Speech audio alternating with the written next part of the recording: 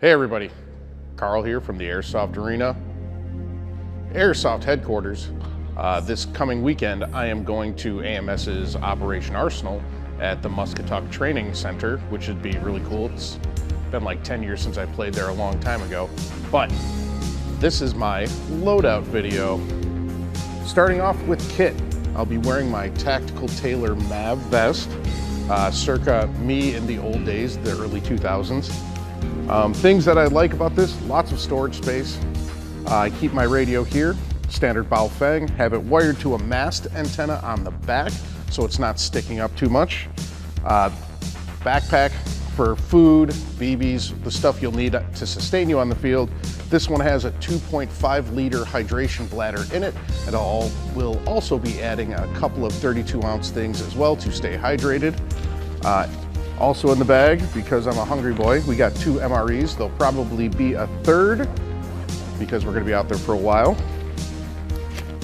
On the front here, admin pouch, which maps whatnot will go in. There's a standalone flashlight.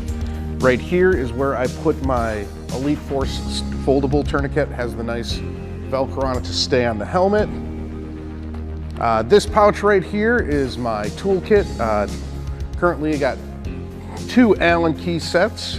I have safety shears, hockey tape goes in there, and various other small sundries that might need to be carried. The large side pouches, this will be used to carry my extra air tanks for my Kythera, and I'll show you why in just a second. So that is the vest. Mentioning comms, dual comm Peltor headset, lots of fun, reminds me of the old days.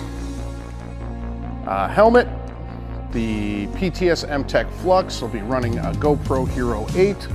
Back here I have an extra battery pack to power the camera and the battery pack to power my action fan to keep my goggles clear of fog. If you haven't noticed, I'm wearing green, or at least my baby camo, the M81 Woodland, which I joined the Army in, which means I'm gonna be on the cost side of things. Things you need for this event: ace wraps to be your bandages for when you get hit. You gotta have these, have to be at least 48 inches in length. Have those. I have a spare just in case I lose one. Probably get a couple more. I am playing in the medic role this game, something I have been able to do a couple times that I find quite fun. Eye protection is a must. These are the Pyramex Fixates. Great full seal protection, nice low pro, nice strap to make certain it stays on your head.